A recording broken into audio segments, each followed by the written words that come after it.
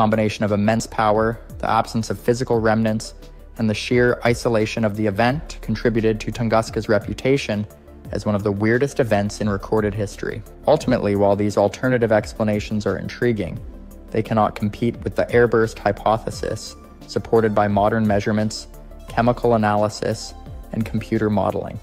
Nevertheless, the persistence of these ideas illustrates the deep human desire to understand mysteries that seem almost supernatural.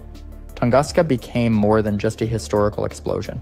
It became a symbol of the unknown forces that lurk above our planet, waiting for a rare, devastating moment to remind humanity of its vulnerability. After more than a century of study, the scientific consensus has largely settled on the Tunguska event being caused by the airburst of a cosmic body, likely a stony asteroid or comet, that exploded in the atmosphere without ever touching the ground. Detailed computer modeling suggests the object was between 50 and 80 meters in diameter and detonated with the energy of 10 to 30 megatons of TNT.